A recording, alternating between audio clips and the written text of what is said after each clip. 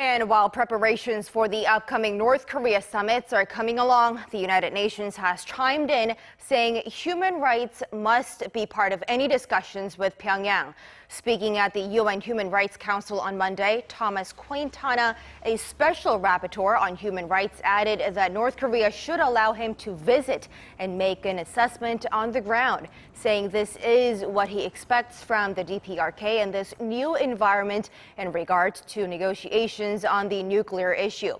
North Korea had been repeatedly slammed for its human rights abuses, including the execution of prisoners and system of state-run gulags.